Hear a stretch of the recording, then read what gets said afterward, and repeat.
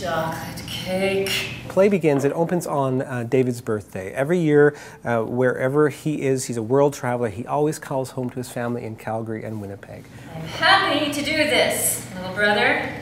Happy birthday. The character of Cathy is creating a birthday cake because they're going to huddle around the phone and they're going to sing happy birthday, and then all of her kids get to eat the cake. Pretty good deal. The play begins, the phone doesn't ring by the end of the day. And so Mom's worried now. Mom's pacing now. the next morning she wakes up and thinks something's terribly wrong. And what happens is she then charts the course to try to find her brother. She spends time struggling with the family in Canada, where she can wait no longer. She gets on a plane to try to find her brother Madeira, and the play takes off. When I used to be the traveler in the family, she worried every minute, and I quote, "If only you would stay home." To me, what's the most exciting thing about the whole project is it's a true story. It happened to a Calgary woman, and she sat down and wrote about it. The story took place in 1995. I probably started writing the very beginnings of it, probably 1997, as a series of poems. And then moved into essays, and then at one point I decided to put the essays together and make a full-length manuscript. Almost 8 years it took to finish, and not just finish, but actually to let it go. 2 years ago, I found Cathy's novel on a bookshelf in a bookstore, and I remember where I was standing. I remember the bookshelf, and I don't know why, like I saw that one, I pulled it off, and I thought, wow, that's a beautiful cover, Lost, a memoir. I opened it up, I saw your picture, and I started reading your story, and it said Calgary Woman, and I thought, I'm buying it.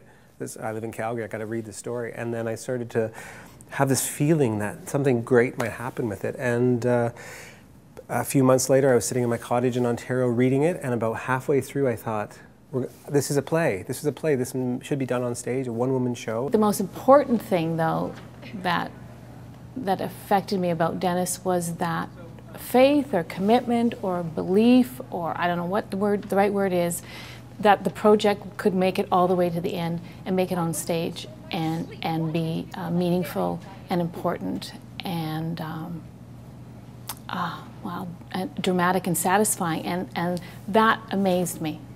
And now look at you, sailing the Atlantic with your girlfriend Sarah. I hope you're taking lots of pictures. Because it's an adventure story and because it travels around the world, I thought we could actually, through the use of multimedia and video and music and this gorgeous steel and glass set, we could create a magical world where we'd see her travel. And for me, I love traveling, and I love the adventure stories, and I love it when people get on a plane and do something. So I thought that was what was inherently active and theatrical about it. Here was a woman in Calgary kind of chosen or forced to find out about the world, parts of the world that she didn't know, by trying to find her brother. 10 years ago, I was the one walking up the gangway of a sailing ship, and you were keeping my secret. When we started working on it in the workshops about 18 months ago, and I started hearing Jan say the words, I think part of me thought, oh, it was always meant to be told orally, and where else but on the stage. Oh, poor Mom, I thought she'd kill us. Rubber eggs, the most brilliant invention. It's an inward-looking book, so it's quiet. And when Jan's on stage saying these words, of course you can't say them quietly or inward. This is a dramatic production, so she's loud and she's passionate, and at times she's angry and hurt and lots of emotions. I would have thought a husband would know how old his wife is.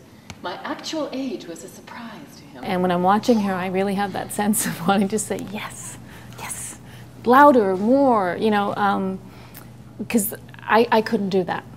I will be grateful when it's all over and Mom and Dad return to Winnipeg.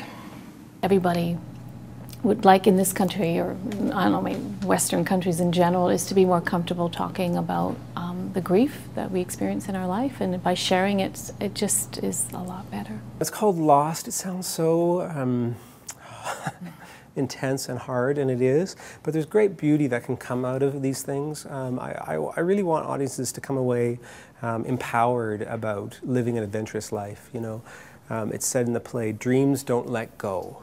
And it's said a few times, and you realize that by the end of it, you got to love the people who dare to dream in Technicolor, like Cathy's brother. I can't remember the last time you were actually in Canada for your birthday.